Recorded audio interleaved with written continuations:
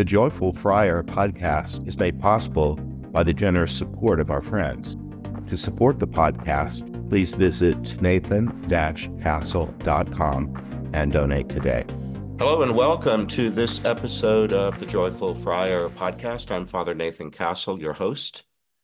I've been on a kind of a holiday that's, I'm recording this on August the 8th, which is the Feast of St. Dominic. I took the month of July off to relax a bit and do some other things, but I'm happy to be back with you today, especially on this major feast day. Of course, these are pre-recorded, so you'll be seeing this at a later date, but today's a big day for everyone in the Dominican world because we honor the guy that got this whole family started. So he's one of those that we call a saint. And today, the story that I'm going to relate as the beginning of a trilogy is an unlikely new martyr, new saint. His name is Rudolfo. His story is told in chapter 11 of my most recent Afterlife Interrupted book, book 3, Please Let Me Explain. We chose his and all the stories included in this particular volume because we thought that in the course of doing the work that we do to help a person move from level to level along their way, he just explained things in such clarity that I just thought you might benefit by hearing about it. Well, here's the story of Rodolfo. When he came in a dream, it was a very short dream. I received that dream on March 28th of 2023. And here's what it was. I was standing next to a small truck. People were singing happy birthday as they stood in the back of it. Someone shot several of them from behind, and I awoke. That's all it was. Well, if you have followed this podcast, you know that our method is to, when I receive a dream like that, I write it down in a journal to keep on the nightstand. Sometimes soon after, I get with prayer partners, normally over Zoom anymore. That happened as a consequence of the pandemic when we couldn't be in the same room or travel. So anyway, I go online with some of my prayer partners. We go into protected prayer with St. Michael the Archangel, with Holy Mary, with, in my case, St. Dominic, our founder. A number of the saints. I just do the best I can to make sure that we're surrounded by light and truth. And then we get to work. I welcome the person who brought the story. And very often we ask to speak to that person's guardian angel because they are really good at giving us a little clarity. That story was so short. There's very little detail in it at all. And oftentimes we'll ask for the person's guardian angel to come through first and help us have a little orientation to the story or to make clear something that was not clear. Well, in this case, the angel came through and used the name Adele. Remember, the angels don't have gender, so they're not masculine or feminine. They can present towards us as more one than the other. And sometimes their choice of a name might suggest gender. But Adele said I'm going to say she, chose that name because it sounded like the word Dell, and was calling on a memory from my childhood of the little children's song, The Farmer in the Dell.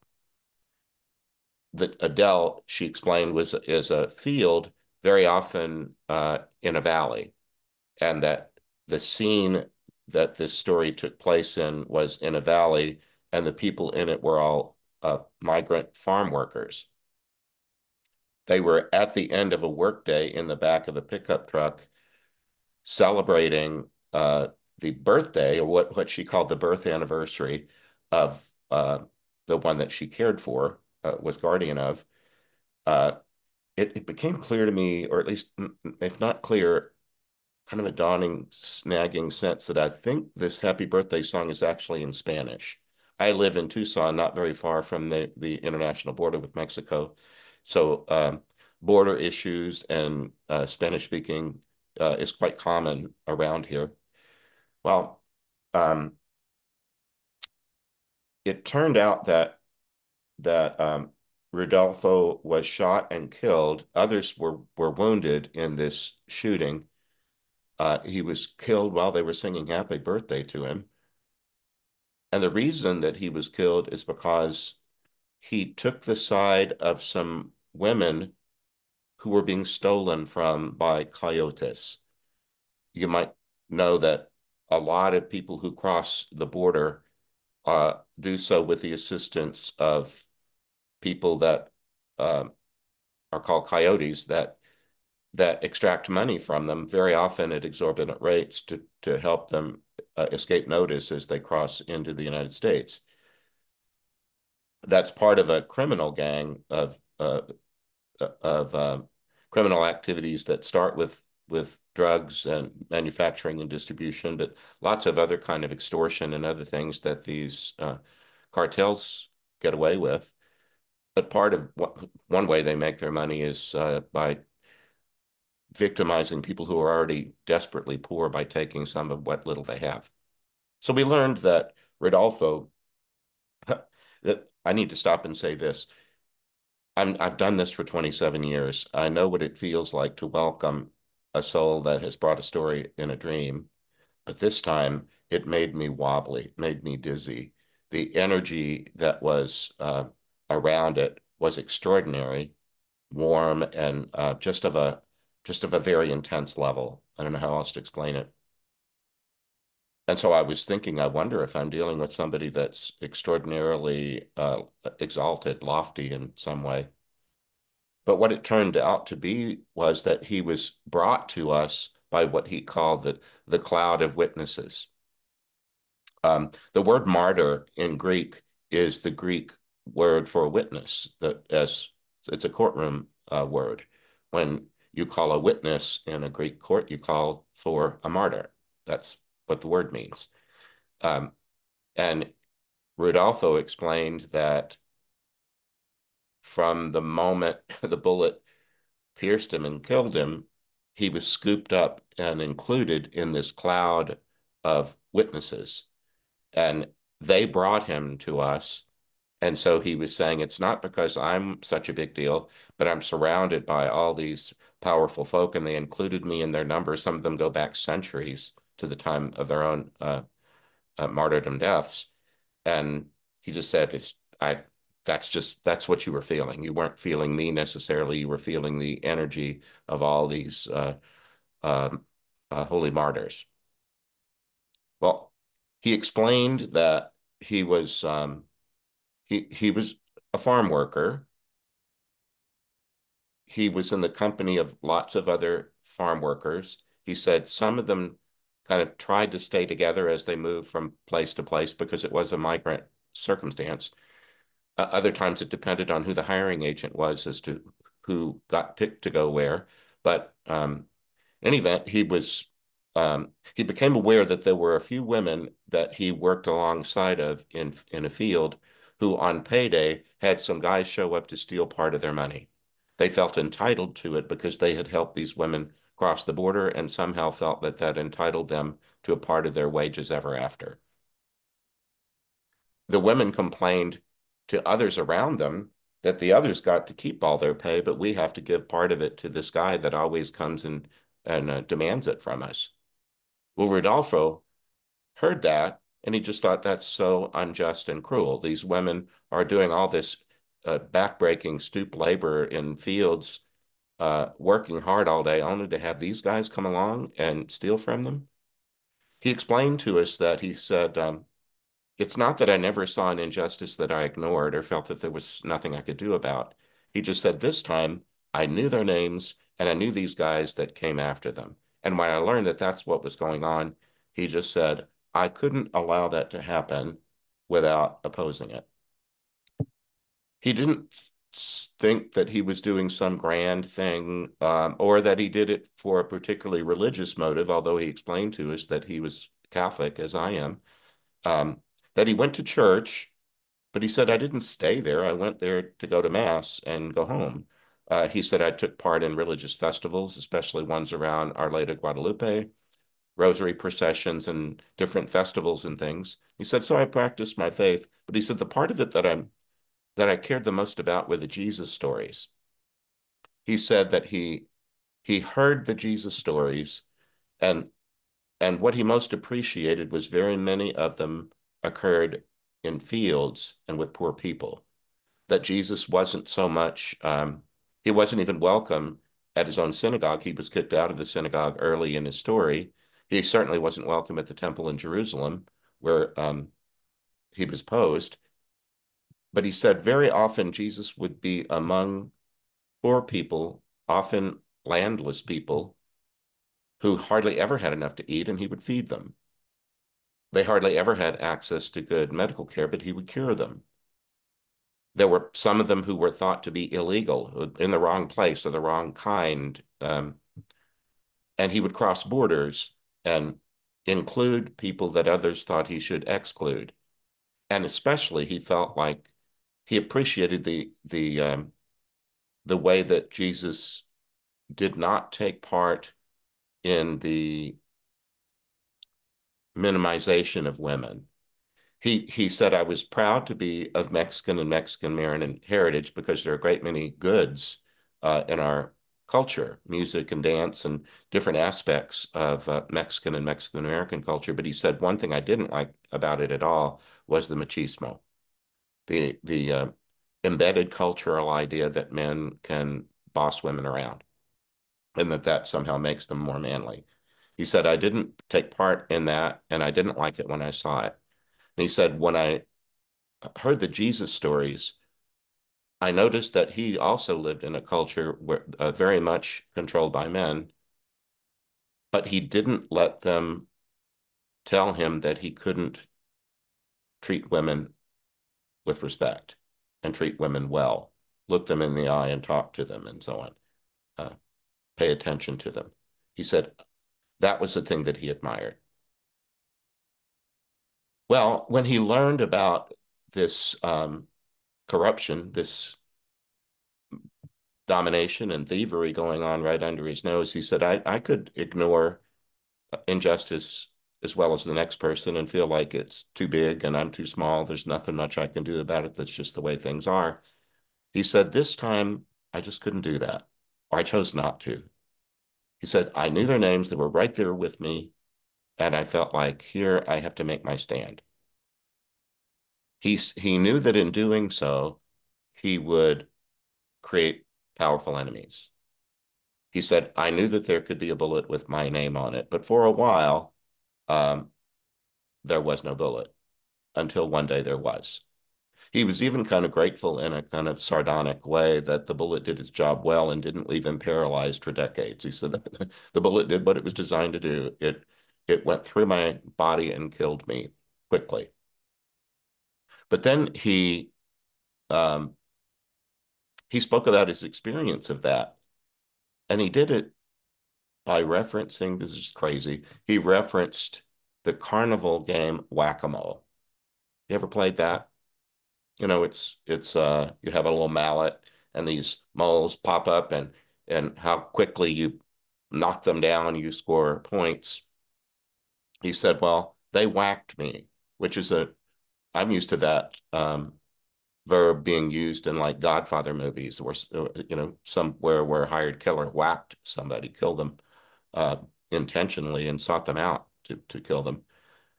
He said they whacked me like whack-a-mole, but he said while I was hitting the ground, or as I hit the ground, I popped back up. And he said, isn't that fun? He's talking about the minute, the second that he's murdered. And he said, isn't that fun? I just love that. I've been a lifelong Catholic, and and 45 years now a Dominican. One of most the holiest week of our year includes Good Friday, which we call good, the day that Jesus Christ is crucified gruesomely, publicly, to shame and threaten everybody around him. And then, 3 days later, he pops back up. Anyway, I love that because It gives me the courage to do things that might come at a cost. Nothing on the order of Rudolfo, but in my own little world, you know, I just take courage from that story.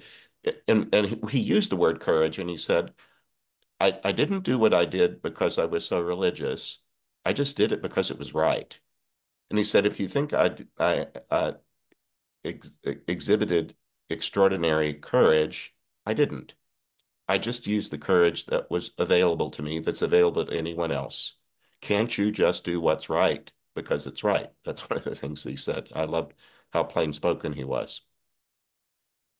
Um, in all of these stories, we have this element of helping them make an elevation, a crossing, a transition of some kind. That's that's always from where they are to something even better. For some Catholic folks will think of that in terms of leaving purgatory and going into heaven. If you want to think of it as having a very defined border, that's okay by me. It's all a mystery, but it involves some sort of movement, some elevation, transition that's from good to better. But he also talked about his nature. He said the body that I'm in now is different from the body that I was in, the one that got shot. And he said, I right away I was more like a cloud. And he said, and then all these other ones surrounded me, and I was in the cloud with them. But then he said, before long, I learned how to be more solid if I want to be, but I have to choose it. So he said, my natural state now is to be in this cloud, but I can also be more solid if I want to be. So he was musing and trying to explain to us what that was like from his point of view. And he said, maybe it's like water. It can be a vapor, and when it is, it's a cloud. And he said, the wind blows clouds around the sky, and I think that's what's going to happen to me today. The wind of the Holy Spirit is going to blow me from where I am now to where the next place that I'm to be. And I'm going to go there with all these other people. He said, but I have learned how to be more solid if I need to be, kind of the way that the vapor of water can condense into drops of water, and then maybe from drops of water into chunks of ice. Anyway, he didn't spend a lot of time on that, but he was just kind of telling us a little about that. Um, he was amazed that he was included in this cloud of witnesses that go back centuries. He said, all I did was what I told you. And then suddenly I'm elevated. While I was falling, I was being lifted up.